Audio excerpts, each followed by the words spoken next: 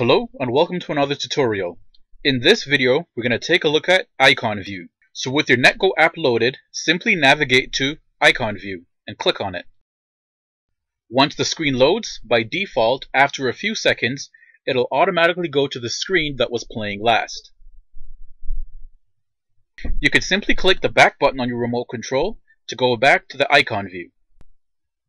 On the icon view screen, you'll notice a few things. 1. In the upper left-hand corner of the screen, you will find a search icon. Next, on the left-hand side of the screen, you'll see a list of channel categories. And associated with each one of those categories are the actual channels. You could navigate to find your favorite channel by scrolling to the appropriate category. In this case, I want to find something in the kids and family category.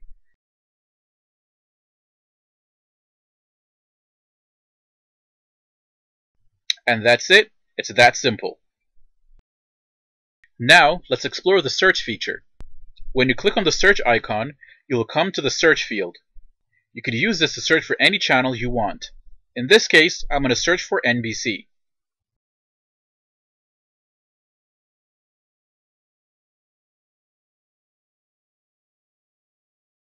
Now what you will see are all the NBC channels available.